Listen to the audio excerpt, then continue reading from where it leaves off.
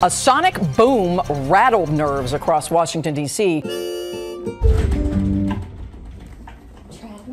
We now know it was caused by F-16 fighter jets traveling at supersonic speed, tracking a small jet that entered restricted airspace. That jet crashed in Virginia. On board, along with the pilot, a mother, her 2-year-old daughter, and a nanny. U.S. military quickly launching 6 F-16 fighter jets to track the plane. The Cessna spotted at 34,000 feet over a remote area in Virginia. The pilot still not responding. The fighter jets even firing flares to try to alert the civilian pilot. But officials say the pilot appeared to be unconscious. The lack of oxygen, a condition called hypoxia, may have incapacitated the pilot and passengers. Pressurization on an airplane compresses the air in the cabin to make sure that there's enough oxygen so that you can survive, and sometimes that pressurization may fail.